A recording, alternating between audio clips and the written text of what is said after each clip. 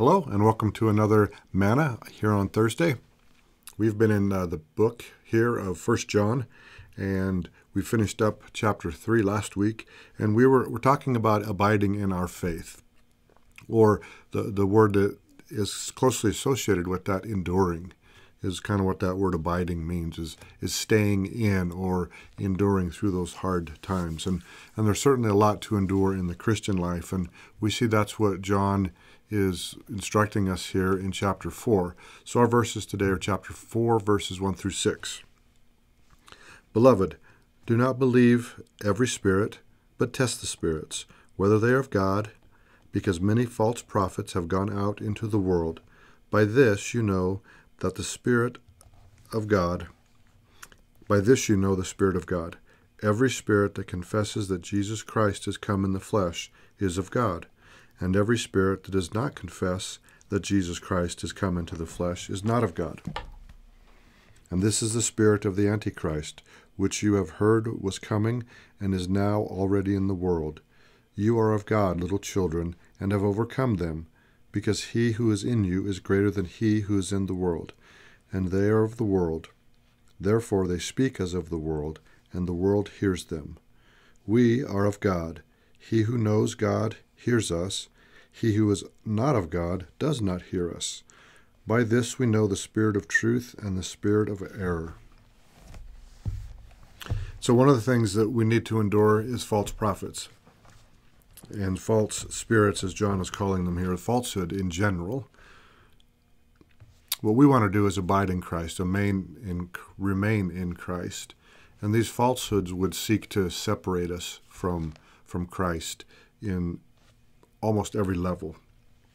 The tool bag of these false prophets and false teachers is very limited, but it's effective. The first that we see here is that they would seek to deny. And they would seek to deny that Jesus has come in the flesh is the first things. And so sometimes they just deny it outrightly, and other times they'll just deny a small enough portion of who Jesus is to try to sneak that error in. That reminds, so this reminds me of someone that I recently spoke with. Their daughter or their daughter's friend had recently graduated college with an advanced degree, and very smart young lady, and had taken a job with the U.S. Treasury Department. And she was working for their Bureau of Engraving and Printing. And part of her role was to combat counterfeiting. And so she spent the first period of time on the job in training.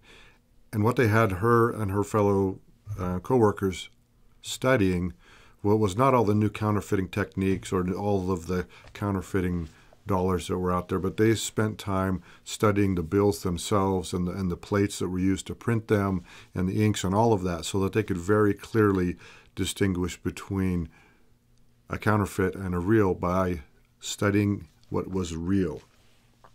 And so, those methods of counterfeiting are constantly changing, and the tactics used are constantly changing. So for them, as they studied all the design features of the bill and the feel of the paper and all of the rest, they were pretty easily able to spot a fake after their training.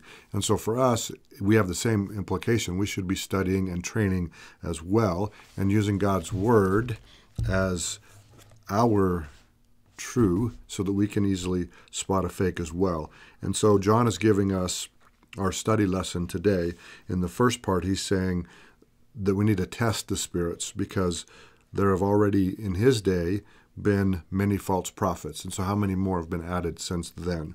But really, they're using two tactics that we can easily spot. So the first is we should study the real deal. We should be studying the Word of God so that we know what we know and why we know it, right? And so we should know from plain Scripture that Jesus came in the flesh is the first.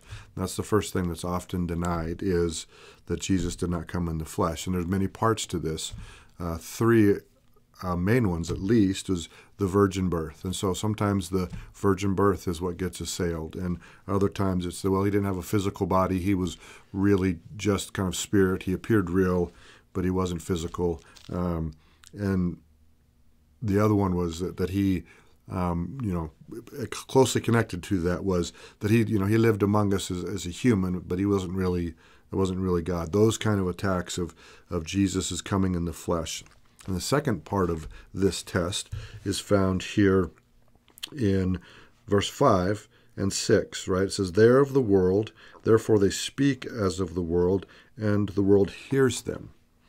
We are of God. He who knows God hears us, and he who is not of God does not hear us." And so this hearing obviously isn't just whether or not you have a physical ear and can funnel sound waves into your inner ear and connect that little bone and your brain decode that.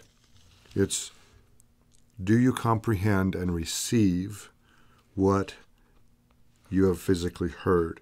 And so John was obviously remembering when Jesus said, "If anyone has ears, let him hear." The same idea. Obviously, most of us have ears.